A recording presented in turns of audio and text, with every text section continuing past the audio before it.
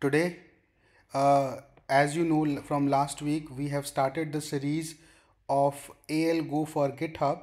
So today we will continue with that and we will see the other workflows as well to check out that how we can use this new workflow which has been introduced by the Microsoft. So for this, let me go to my remote desktop. So this is my VM, and here last week as we have created a new app via workflow from the scratch. So after that, when you completed your app and push your changes to your repository, automatically one of the pipeline of CI/CD will run. Although as you see CI/CD, so CI means continuous integration and CD means continuous deployment. Okay, so this pipeline will run both CI and CD. But when I click on this, you will see that it has completed one job which is of build type. So it actually build your app, generated the artifact out of the build pipeline, but it does not deploy anywhere because we do not have any environment defined in our settings.json, from where we could in our YML file, sorry, through which we can tell our system that we need to deploy to this environment or we want to deliver to this environment, right? We have not defined in our YML, in that's why it has not been managed to deploy anywhere. But obviously build pipeline ran successfully and it generated two artifacts. So when you click on this, you will see these are the two artifacts, which is one of the main app .app and one of the text file. So if I download this one by clicking on it, let's click both, and now if I go to the download folder, here you see that this is my app file, right, which has been generated by this pipeline only, CI/CD. Okay, I have not manually created that one. This was initiated as soon as we pushed our changes from the VS Code to this GitHub. Okay, so that's why this automatically generated .app, which is tested one, and then second one is the build output text file, which has a normal information like compilation information from which our app was compiled. Because this pipeline creates a new container, build up a pipeline, create an app for it, and then remove the container. So that's the use of this pipeline called CI/CD. And as I have shown you, this is the way through which we can create our app from the scratch via these workflows. Okay, so talking about the other workflows, as you see that we have number of workflows with us. So I want to start with another workflow, which is create a new test app. Okay, so now as you see that we already have this one repository with us and one app with us. If I click on the code button, here it is, app one.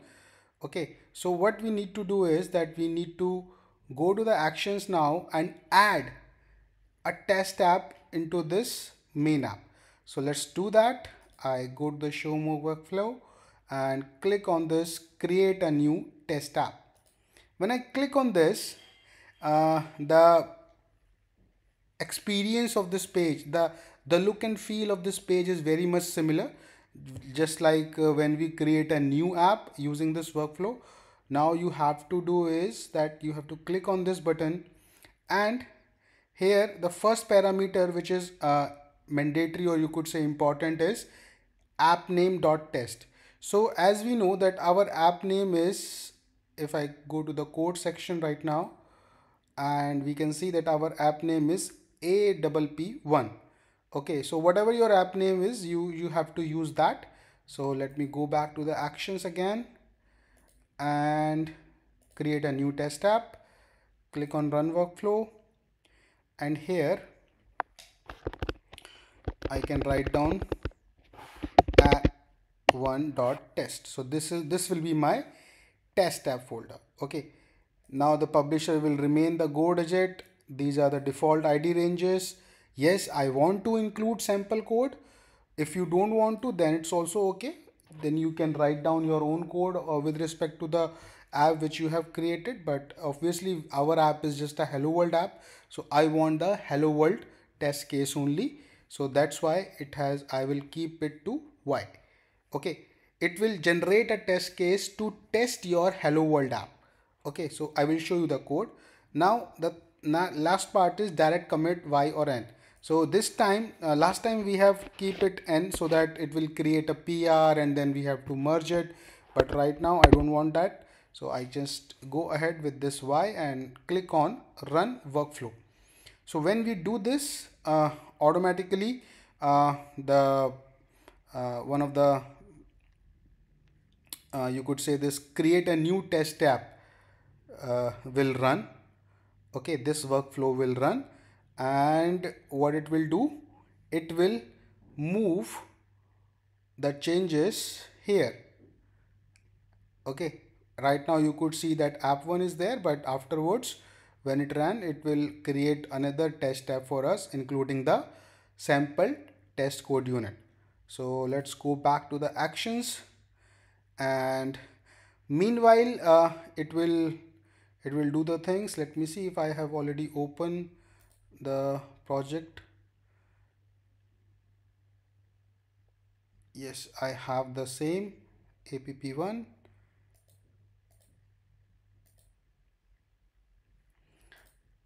Okay, great. So let's wait by the time it create our new test app successfully. Yes, it's done now, and if I go back to the code, you can see that I have this new folder with me, app1.test, and if I open this, I have this file with me, hello world.test.al, and you can see this that it has the default test, you could say test code unit, and the test case written here. And what the test case is, that it has created a procedure called test hello world message with a handler function hello world message handler. So what it is doing, it is creating a variable of customer list test page. Then it open that customer list test page as a view mode. Okay, not on a edit mode so that anybody can edit it. No, it is only opening it on a view mode, and then it is closing it. Okay, that's it. It open and then close. Now it is saying that if not message displayed. Okay, message displayed is a boolean variable. So if not the message displayed, then the error should come that message was not displayed. Right now, like if you know, the default hello world app says that as soon as we open the customer list page, the message will pop out hello world, right? So that's why it is checking out that whether that message is coming up or not. Okay, and because that message will come up, so that's why we have written the handler function. So let's see the handler function, what it is saying, that the handler function saying that the message should be like app published hello world. If it is not the same message, okay, or if the message does not display, then in this all in both these scenarios, it will return false, and then our error will come. So that's a default code which is written by the Microsoft itself for our default app of hello world. Okay, now so you have all this code with you. In case you want to modify something, obviously you can open the VS Code and sync your app with it, so that your code will come here, and then you can push this change to the particular repository. Okay, right now I don't want to make any changes, so there is no point of syncing it again in the VS Code and then pushing it back. Okay, so what I can do is that I can now directly run my CI/CD workflow from here itself. Okay, right, in the previous video we have seen that when we push the changes, whatever we do in the VS Code, when we push these changes to our GitHub, automatically the CI/CD pipeline will run. But now, if I don't want to do that because I don't want to make any changes, I just want to test it. I just want to build the app now. So what I can do is I can click on the CI/CD and okay, I can just click on run workflow and click on run workflow. So what it will do, it will now check my main branch, check the code written in the main branch and starts running the build commit, right? So that's the way, like it will once it is finished off, if you see this, it once it is finished off, it will again create an artifact for you based on your whatever applications defined in your main branch. So right now our main branch have one of the main app1, and one of the test app called app1.test. So when this build pipeline runs successfully, it will generate two artifacts for us. First is the main app.app and the second one is the test app.app. Okay, so this is the case, like how we can use this second workflow of create a new test app using this ALGO PTE repository. Okay, now I want to show you further, like the thing is, because you have already written your app and now you want to test your app with respect to your like how your app will perform under the test under the current version of the Business Central, then under the upcoming version of the Business Central, next minor version and the next major version. Okay, current version is of course right now BC21 is running on, so it will test our app for BC21, which is already CI pipeline is also doing, right? Now the text minor and text major is that we know that Microsoft launched the minor version of the Business Central every month. Okay, like BC 21.1, 21.2, 21.3 and so on. And the next major means the new like we know Microsoft launch two major versions twice in a year, like first version major version will be launched in April and second major version will be launched in October. So just like last month Microsoft releases BC21, then BC22, then BC23. So that's a major version. Okay, so if we are creating an app, so definitely we want our app to be successful, to build successfully without any error in our upcoming versions of the Business Central as well. So with this workflow, we have a provision that as soon as we develop our pipeline, we develop our application, we can test our app with the current version of the Business Central, with the next minor version of the Business Central and the next major version of the Business Central. Okay, so if you want to test your app with the current version, you no need to do anything. You just have to click on the run workflow. You just have to click on this and you have to select the branch against which your freezed code is there, and then you have to click on run workflow and it will start running to test your application for the current version of the Business Central. Then you want to test your app for the next minor, so you can select this one and you can click on run workflow, and then here you can select this button, click on this button and it will test your application for the BC 21.1, okay, or 21.2. Okay, then when you want to test your application for BC 22, which will be launched in April 2023, so you have to click on this button, then click on this button, then click on this button, and it will start running the workflow to test your applications for the next major version, right? Just want to tell you one thing, that when although our pipelines are running, but we will get an error like whenever we, like the concept is whenever we want to test our application for the upcoming versions of the Business Central, we need a token. Okay, we need a SAS token, insider SAS token. Okay, if we don't define that, then definitely we will get an error.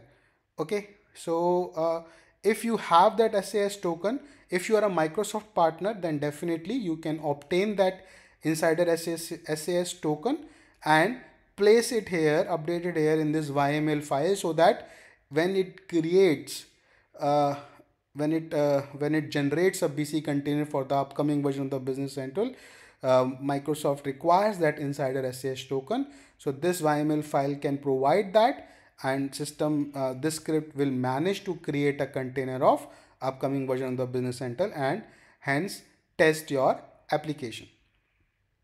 Okay, so that's the thing, guys. As you see, here it is. So see, the secret here is defined that we need insider SAS token, right? If you don't have, you will definitely get an error.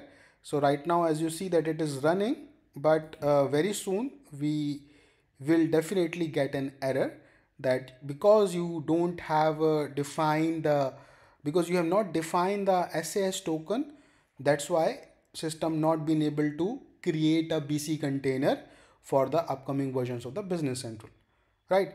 But that's a other thing. The concept is that we have to understand the different workflows created by the Microsoft, so we can do that. Like now we have covered almost like 5 to 6 workflows.